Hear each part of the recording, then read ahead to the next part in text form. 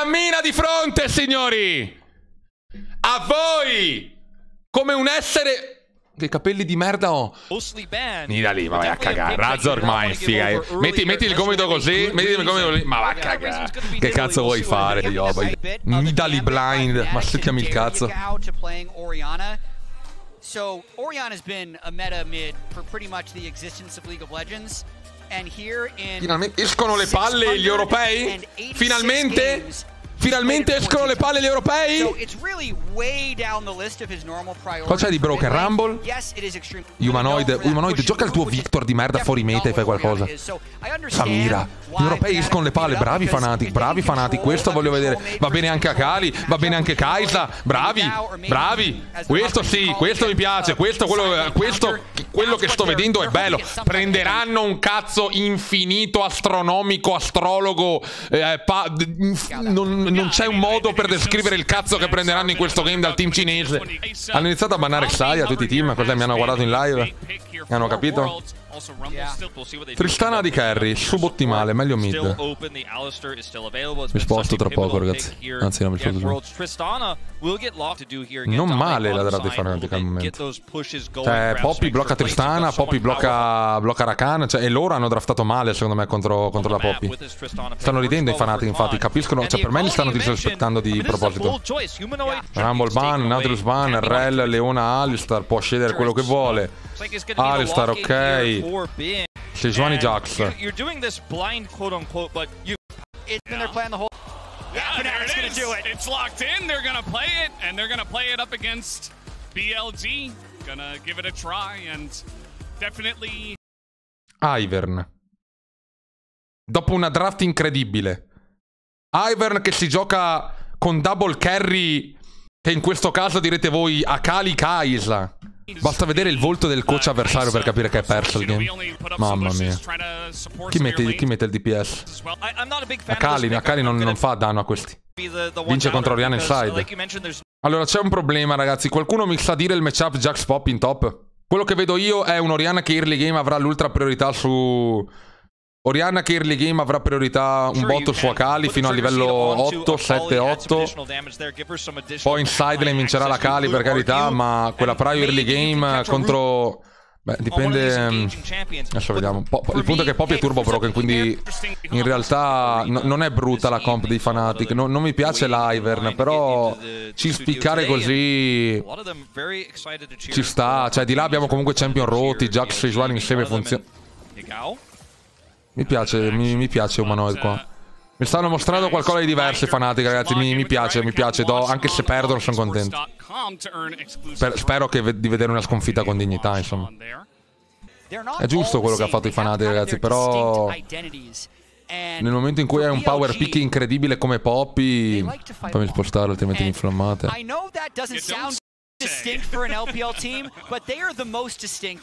Poppy che tra l'altro contro quella comp non è neanche bruttissima.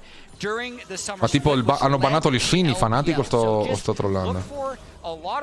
Vedi, hanno bannato Lissin che è int. E anche il ban di Vi è int. Se devi prendere Ivern, Vi non la banni.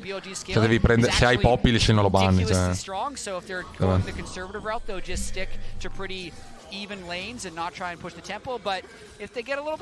Anche se Lissin in realtà contro Akali non era male, quindi ci sta. JDG like to fight in the late game. I mean, they will find opportunities, they will play around top side, but they play through ruler. They peel for ruler, he's their hyper carry, they like to play around that. BLG will find opportunities and engages all game long. They like to look for picks, and this composition absolutely allows it. We talked about the Oriana into a... È giusto, ragazzi, che sia così il matchup. Oriana early game rompe tanto il cazzo, quei boss che levano un fottio, ultra resistente, la Q indoggiabile. Yeah, at least Humanoid, he is taking a bunch of damage, but he gets all of those minions under the turret. Oh, ma che un minion, not fall too far behind. Meanwhile, big wave pushing down on the bottom side. As Elkin on, we're able to get an early lead against this level 1 Alistar, which is normally the way it does go. Mezza placca giù, non buono contando che è la prima wave che crasha. Più di una insieme, ma è la prima che crasha sulla torre. Yeah, and grabbing early plates like this is exactly what she's designed to do against early Alistar. Has been playing with fire up here. Razork is here. Just get him. Yeah, I mean, they're just going to try to run. No, it's a big wave, and I suppose the timing not really working out. And as you mentioned, Wolf, that ward is going to help Bin understand that it's probably a good time to back away from the lane. Yeah, we'll get away. No harm, no è molto strategico qua, ragazzi. Perché ci credo, i BLG, ripeto, per me sono 20.000 volte più forti dei Fnatic, ma tutti voi. Però ho la sensazione che i Fnatic possano uscire il colpo gobbo, il colpo lapo. Pretty standard early game. It will be a little tricky for Fnatic to make something happen just because BLG look to have 3 pushing lanes. The Tristana with the explosive shot, very good at shoving. The Orianna with the range advantage. Sì, l'unico problema è le priorità di corsia. Bin, very good at shoving. So I feel like BLG in general is going to have 3 winning lanes. Ooh, very nice buffer there from Elk, and they're going to turn that one around. Trimby just trying to E il problema del motivo per cui ho chiesto il matchup Jax contro Poppy è proprio il fatto che se Jax in effetti vince contro Poppy... La killano! Con Noak al first blood, signori, fermi! Il miracolo! Il punto più alto della storia dei Fnatic, first blood contro i BLG! Segnatevi questo giorno! Full sense of security, Elcad, he's not feeling it anymore. Down a heal as well off of the exchange, and that is really going to put an end to this early game control here from Elk. Yeah, and that's really huge because the way BLG like to play, as there's a gank for you. Non ha mana, non ce l'ha.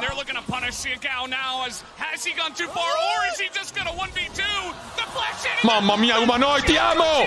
Robsun, bello! Bellissimo! Bellissimo! Subhumanoid! Per la prima volta è humanoid! Non è subhuman! Incredibile, si sta evolvendo! Cos'è che di mattina ha 2 zampe? Di pomeriggio ne ha 3, di 4 ne ha 4, di 4 ne ha 4 e di notte ne ha 4, signori! Humanoid! Incredibile! Hopes that Shun will bail him out, but he fails and wastes his flash for it. And this is 2 great plays from Sta kill aiuta un botto, aiuta tantissimo. Sta giocando bene i Fnatic qua, Guardate qua Trimby, guardate Trimby. W, Q dietro, Ignite E camminando in avanti, stun, questi Tristana non può flashare e via. Qua Humanoid ha fatto bene ad andare in, ragazzi, perché non aveva mana. Non aveva mana Yagao. Non aveva mana Yagao, Humanoid aveva il flash, anche Yagao aveva il flash. Vedete? Di poco per carità, ma con gli shield di Ivern e tutto. Bravo Razork.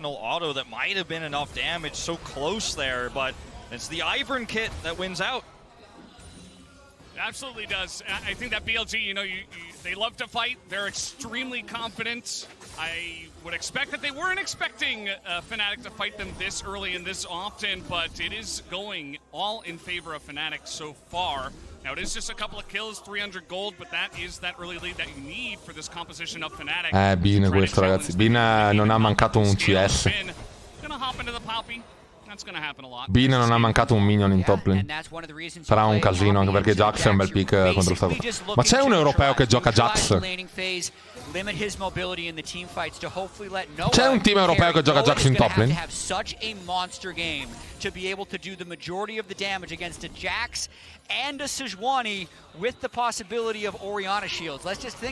Oh, i Fnatic fanno anche la partita, cioè addirittura fanno il drago. Attenzione ragazzi che mo trollare, ma pochi team al mondo vanno avanti a BLG early game, Attenzione. Con questa draft poi. Se va la kill a Bin che è già 20 kill sopra, 20 minion sopra.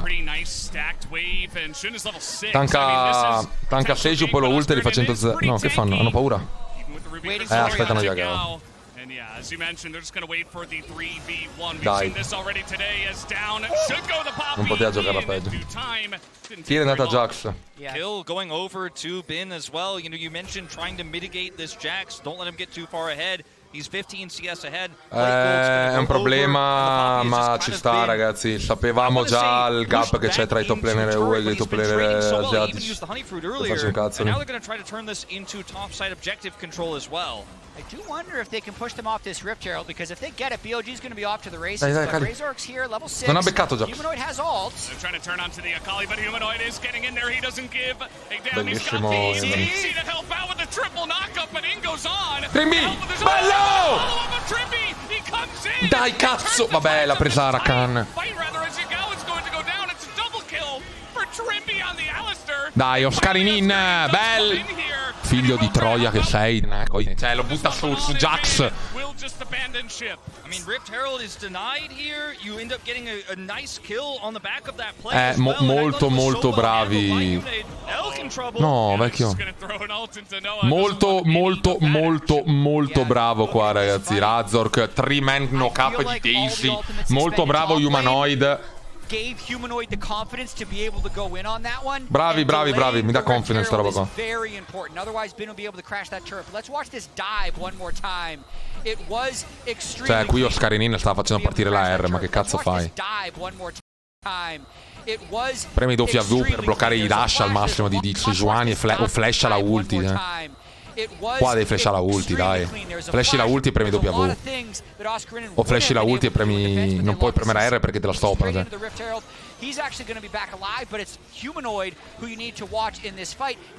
Guardate Humanoid. Bean qua non aveva recollato, ragazzi. Non ha preso la kill a metà HP, ok? 3-man knock-up di Razork. Bellissimo. Pops off in it. And in the early game, bellissimo. Really add up. Daisy obviously really helping out significantly in this fight, and Humanoid's patience as well. Mi dispiace per Oscarinin qua perché poteva aspettare. Cioè, se aspettava un attimo, stannava Rakan col flash e poi prendeva W non poteva saltare. Cioè, è veramente bad Oscarinin. Scusami? Really add up. Daisy obviously really helping out significantly in this fight, and Humanoid's patience as well, dashing out, gets stunned out of the fight, they can come back in. He does end up getting taken out, but this is a huge win. Deny the Rift. Ah, era la Q di Ivern.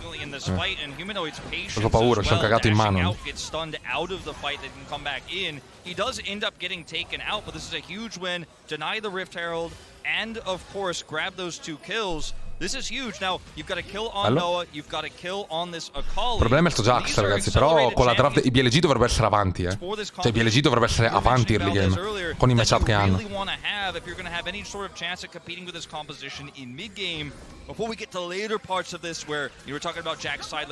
Peccato che le kill dei Fnatic ce l'abbia Alistair.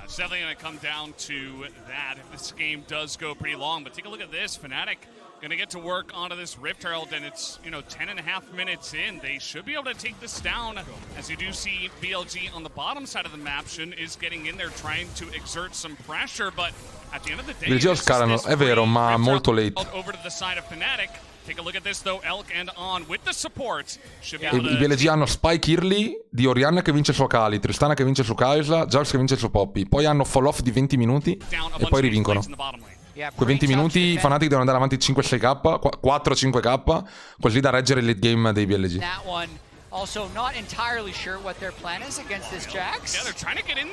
Non avete il danno, ragazzi.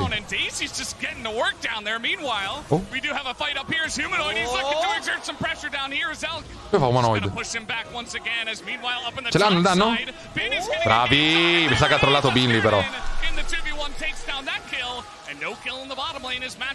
Non vedo l'utilità nel dare kill a Poppy, però mi piace. Non pensavo avessero i danni Poppy Ivern di buttare giù un Jax, ragazzi. Poi magari sto trollando io, Non pensavo veramente avessero il DPS per buttare giù un Jax full HP. Been doing a great job of it, did right there. Well, this is a huge turning point, right, as Daisy is popped here, Razork coming over, and Ben uses his counter-strike here to clear the wave because he needs to kill the minions, but he's unsuccessful at getting all of those, and now he's just taking chip damage over and over and over again from Daisy. Flashes away here is caught by the root. Forse ha trollato un attimo. Bellissimo il timing di Oscarin per bloccare il. Per evitare lo stun del Counter Strike. Bot però che qua sta tirando abbastanza dritto, signore.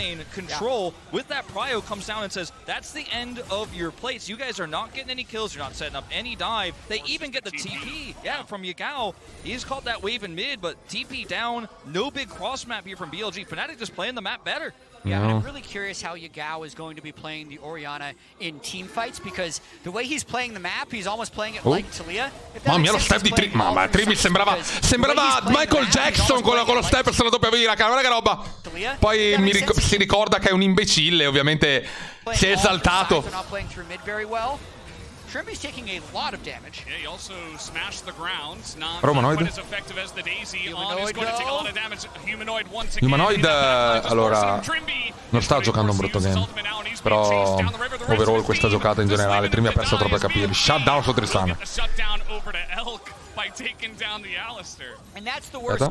Will get the shutdown over to Elk by taking down the Alistair. Okay. And that's the worst too. The Alistair shutdown. Because he'd unfortunately gotten a couple last hits in the previous fight. That's a 450 gold donation. Shutdown for Tristana. Yeah, that's really rough. Disastroso. Quando sono i prossimi game? Ragazzi, salto i game 0 dei team 02. Penso. Vabbè, Poppy può andare via quando vuole.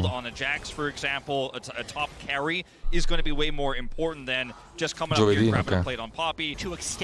Non capisco tutto sto price su Poppy, cioè tutti questi gold dati a Poppy. Che fa? Ma ho appena fatto un complimento a Humanoid. Un altro a kill su Tristana. E Torre. Ma che nice play, Humanoid che è imbecille. Ma che cazzo fa? E non capisco questo funneling di gold e di Camps e Poppy. Non è un carry.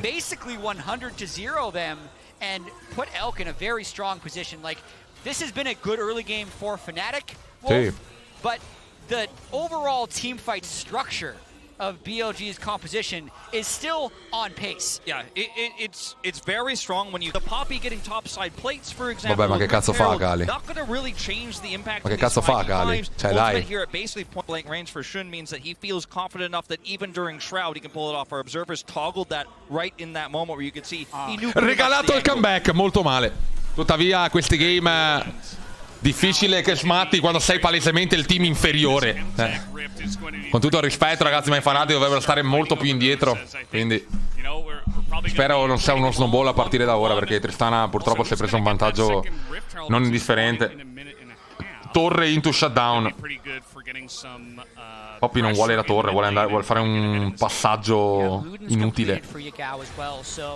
His shockwave or even just his QW will start doing more and more damage. Questa è una mid. Really big upcoming team fight. If Fnatic can actually pull off the next presciurare questa due livelli sopra, porca troia. Significantly ahead of Yagao. Uno. Then they'll be able to maneuver away from team fights because like I really do think either Noah has to be ridiculously far ahead to shred through a very strong front line of Bin and the Sejuani, or Bin tra poco tira dritto, secondo me.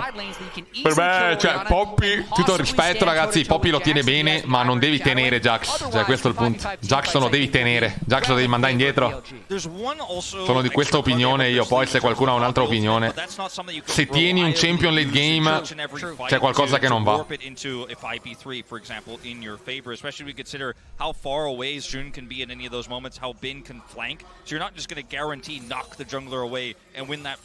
Because they can play so far back before they engage. Still, at least a little bit of an emergency. Guardato prima vecchio carry. One extra tool they have in their shed here. But I do agree that this next fight is going to be one they want to win very decisively però era around this win, Repel to start furthering the contro Cloud9 potrebbe giocare anche con che DPS. Non ce l'hai. They say, well, you're probably too slippery for us to do too much about it. But you can see that both teams really Akali non c'ha danno. Ho visto molti team in difficoltà contro le Akali, ma contro questa draft cosa fa Akali? Perdere lane in phase, in team fight, Jackson lo tira giù. He's going to be okay, luckily for him. Jax non lo tira giù. Sejuani non la colpirà mai. Orianna ovviamente cleara un attimo la wave inside e poi gruppa per teamfightare. Tristana ha troppo range, ha self-healing. È una bella trap contro Akali. Again, it's this Rakan. They don't want to go into this choke against that and take a fight in that position. As Bin is making his way up. Skirnin in the bush. It looks like they finally do spot him. Is now on. Might not have a way. Bello. Oh, Humanoid. He's just bursted 100-0. And now this fight coming in. Humanoid is pretty deep. Ultata via Tristana. È inutile Akali sto game. È inutile sto game Akali. È incredibile. Bravissimo Skarinin. Bravissimo Skarinin. Non c'hanno danno i Fnatic. Poppy sta smurfando comunque. Magari è broken per carità, Mamma mia, Oscar, ti amo.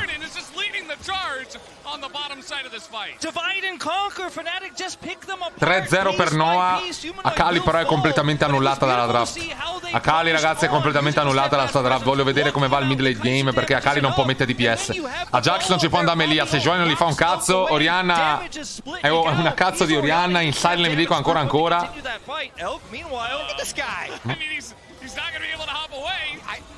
Okay, he's got a Rakan nearby, and he's just going to put the steadfast presence in. He wants to skim plant, but he's not going to get it. As ticking away is Oscar. He gets the shield by hitting the plant, and Oscar will not fall this time. Oh, you love the Chemtech Rift. You just gotta love it, Valdez. I know it's your favorite. Oh, yeah. Love it. Bomba. Mamma mia, che roba. is having a moment right now. If they can continue to clutch up these team fights, we're talking about some of the ways they might be able to win. One of them was Noah or Humanoid. Oscarini sta giocando bene in team fight, ma rimane 40 dietro, 40 CS indietro a un top laner che turbo scala, quindi.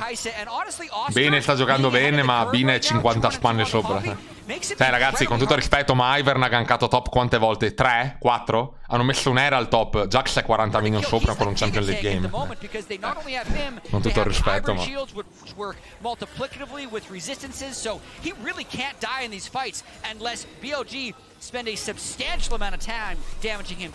Been walking through here. There is one warrior to try to flank from, but it's Kali top col TP. Ti piglia Kali da dietro. Bin lo spotta. Definitely will. A very important ward to come down. Bit of damage into Elk spreca il salto e questo è Drago. For Fnatic to chip away at the Drake as there you go. Knocks away the jungler. And again, he is reliable. No. Oscar will not be denied. Humanoid che fa? Humanoid is going super deep, but he has so much support. Meno male c'è Ivern. Bello Humanoid qua. Dai! Dai, che stai giocando bene! Mamma mia che sfiga però. Cioè i Fnatic qua hanno... Cioè, alcuni dei Fnatic hanno smurfati, altri dei Fnatic hanno trollato. Qua i Fnatic hanno turbo smurfato. Dov'è l'ulti di Kaisa? Dov'è l'ulti di Kaisa? Adesso, dove ha ultato Kaisa? Prendere Noah.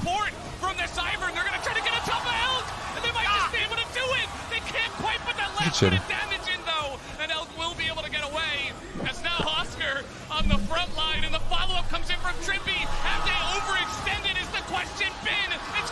E l'hanno tornato. Aveva la ulti in cooldown, no?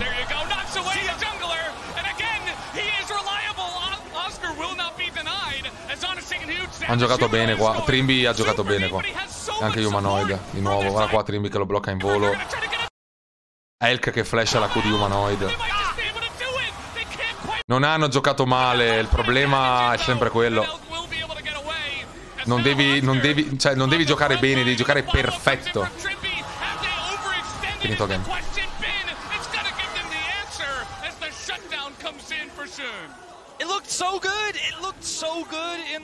Se non hanno vinto sto fight non vinceranno neanche. Cioè mi dispiace che Noah non aveva l'ulti.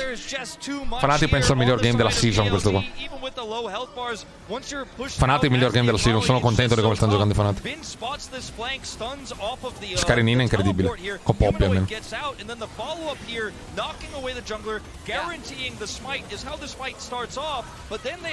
Peccato che non hanno burstato Rakan.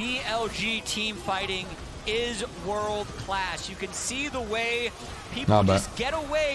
Anche Humanoid non ha fightato male, però mancava quel DPS in più che la ulti di Kaisa ti dava. Se Kaisa aveva l'ulti, Elk e On erano morti 100%. Che sfiga. Non avrebbero mai tornato loro.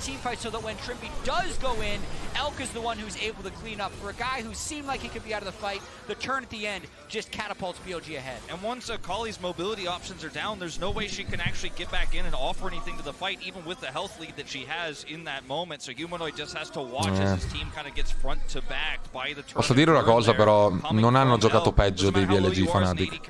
Nel senso, early game i Fnatic hanno giocato molto meglio e è una cosa bisogna dargliene atto. Ora stanno giocando bene, il problema è che BLG non sbagliano niente. Il problema è quello, ragazzi.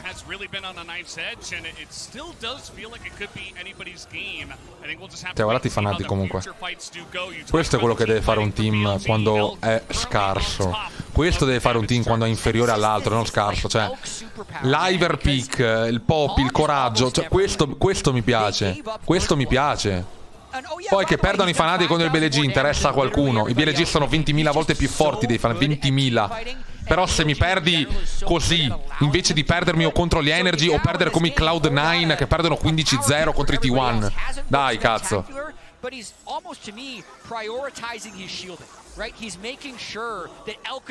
Se lo fa Adam non va bene. No, Adam è un figlio di Troia. Perché Adam è un player amato. Adam è un player amato. Razork, chi è che ama Razork? Ditemi una persona che ama Razork. Cioè, guardate Razork in faccia e diteli ti amo. Cioè, mi sposto. Qualcuno amerebbe mai a Razork? Dai, nessuno ama Razork, nessuno. Se vi chiedo una play di Razork durante lo split, nessuno sa rispondere. Adam è un player che gioca quei campioni lì, perma, ci spica. Non è un player che tira fuori qualcosa di straordinario. È un player che gioca quella roba perché con la roba normale fa cagare. È diverso.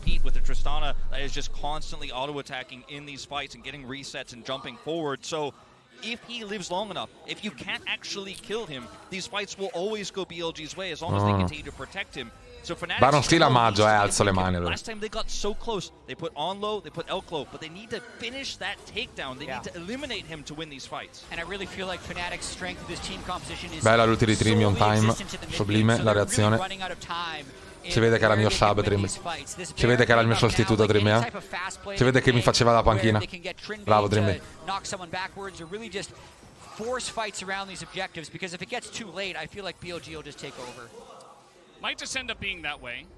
Allora, credo che il game in questo momento in avanti sia one side a favore dei BLG. Però mi dispiacerebbe, cioè nel senso Akali non la vedo in teamfight fare qualcosa contro questa comp, quindi più avanti vai più si sentirà questa cosa. Ed è un peccato, Jax più avanti vai più tira dritto in sideline contro Poppy. Non lo so. Non ancora, ma tra pochissimo.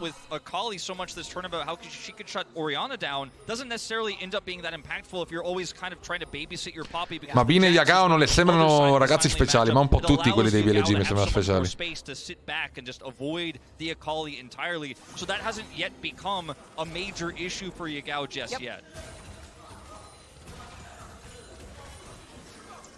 This one is going to be pretty interesting. We do have the Chemtech Drake on the way, the second one of the game. And Fnatic. Oscarini è il primo mondiale? O il secondo? 2-1 on the Drakes. We'll see if they make a big play for this. We talked a lot about their mid-game team fight potential. But again, it really will come down to the execution when we do get into È 2003. Beh, 2003 è morto, ormai è vecchio. 2003. Cioè, Faker ha vinto a 16 anni il primo mondiale, che veramente devo fare 2003, ma mi devo esaltare. Look at the ball placement. I mean, you just can't even walk up on Shun here because the Orianna is right with him, and if you get ulted in that choke, that's the end of the fight. Non c'è neanche Akali tippa, ma è in ritardo poi, no? Non ha senso, devi lasciarlo. What do you do, Fnatic? You've got no options. Che ti frega? Bella la combo di Trim, doveva tippa prima. Non puoi tippare dopo l'engage, ci metti troppo. Ultimi 6 giorni buttata, bello. Trimby penso sia il più grande game di Alistar di quest'anno da parte di un support europeo. Però prenderà il cazzo. Ultimi pop incredibile.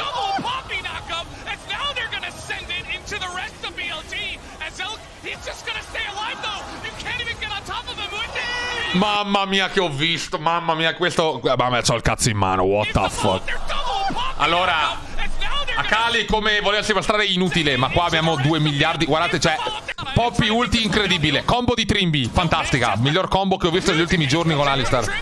Combo di Poppy incredibile. TP un po' in ritardo, va bene. Bloccato in volo Humanoid. Elk che dovrebbe esplodere sotto 20.000 colpi. Si autopila, flash out e ancora fucking vivo. Arriva Bin di lato. On intanto flash, non so che cosa, non mi interessa. Ma arriva ragazzi Bin, guardate Bin. Guardate Bin straordinario di lato. Boom, 4-man stun con la E di Jax e tutti a casa. Se lo guardo in live salto sulla sedia per una roba così. Sulla sedia.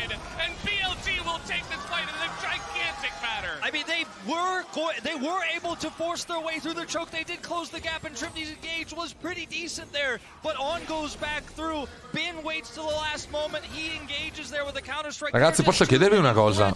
Opinione onesta. Noah è forte? Cioè, non lo vedo mai fare roba.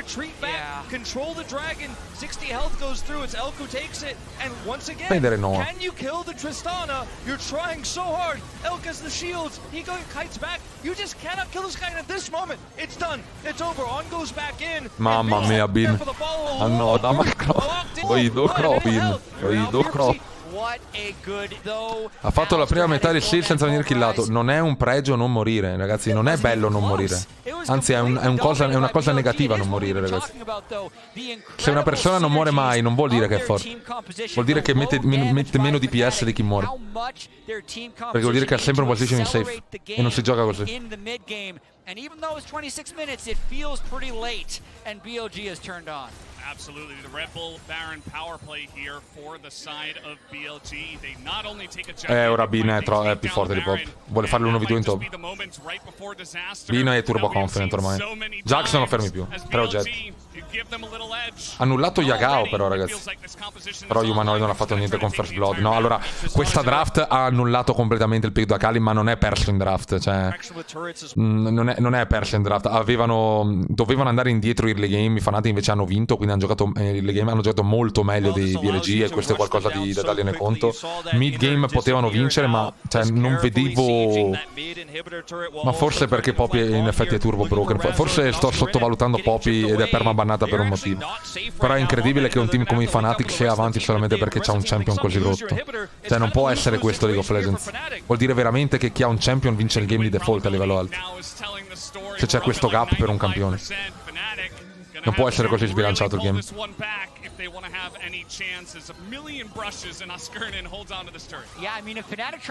Perché pigliano a Kali? La reputano una delle migliori risposte a Orianna, a quanto pare.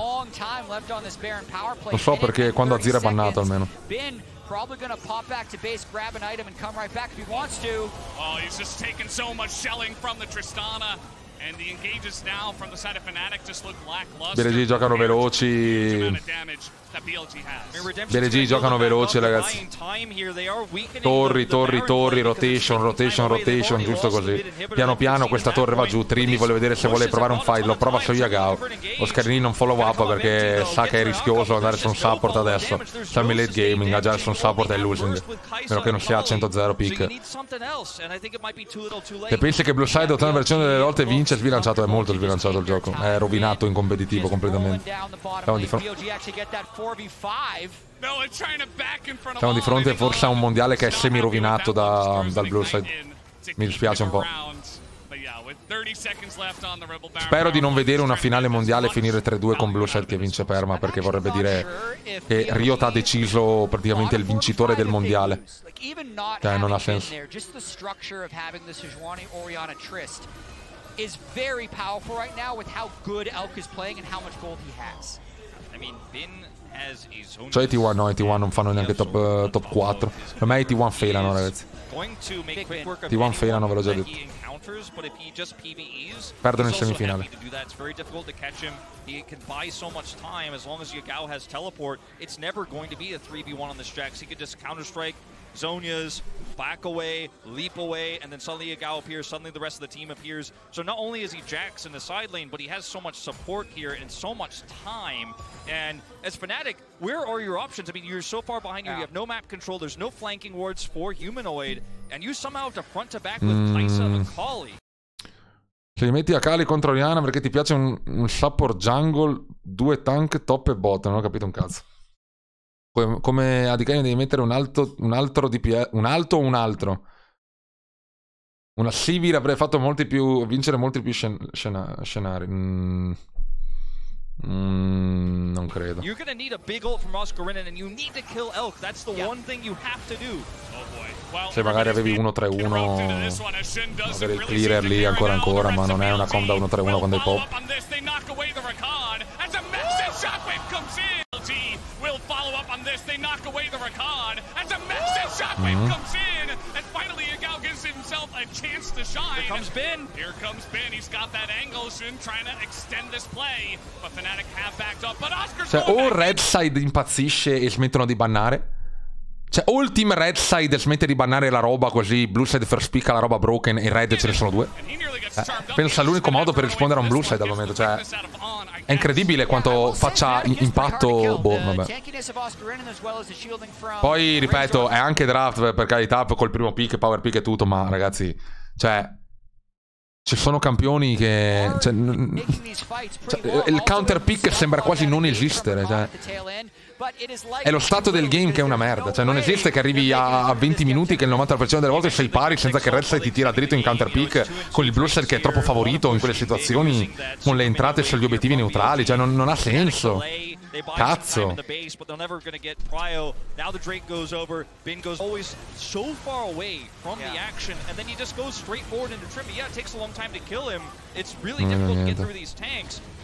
Cos'è la Golden Load? Il vincere tutte le split, le messaie e il mondiale. I GDG possono farlo. Appena risposto, sì. Ingressi nella zona Nashor. E a quanto pare anche in draft, perché counter pick non funzionano a quanto pare. E se un tizio blind a Orianna e le risposte migliori non sono champion che la mandano 40 minion indietro, vuol dire che c'è un problema nelle corsie, no? Se un tizio può blind piccare Jax e Jax non viene massacrato di pugni, cioè se un tizio gioca Jax, cioè, e non riesce a venire abusato, c'è un problema. C'è un problema, cioè sono gli stati dei campioni. Ci sono dei campioni che sono troppo rotti in competitivo, che non possono venire abusati e non funzionano più i counterpick come una volta. È proprio rovinato come funziona la League. Solo Q se prendi il counterpick vai 4-0 perché il tizio è un figlio di Troia, competitivo no. Golden Shower è un'altra roba.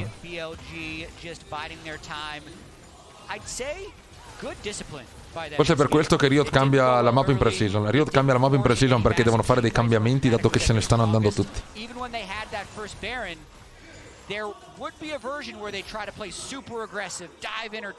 sta facendo il mondiale. Mi piace il mondiale, mi dispiace per il Blue Side perché sta rovinando il mondiale.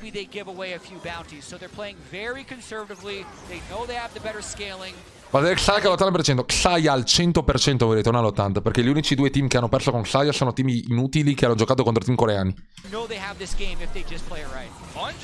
O cinesi. Finito. Tipi dietro dopo che è morto Trimby collassano. Mamma mia, Jovanoid. Cioè, cos'è sto stopwatch? Cioè, ditemi cos'è lo stopwatch. Se Rakan la beccava, non poteva stopwatchare, no? Perché veniva con una cappata. Quindi non ha senso stopwatchare. Arrivare sto creando stopwatch. Vabbè, non importa. Non è che se ne frega. Finn che flasha la ulti di pop.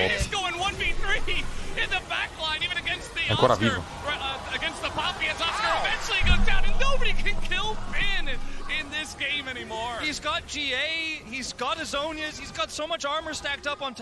Jax, Zonia, Guardian Angel, 2 item difensivi e fa 1v4. Champion che ho visto blame piccato addirittura alle Wars. Bilanciato.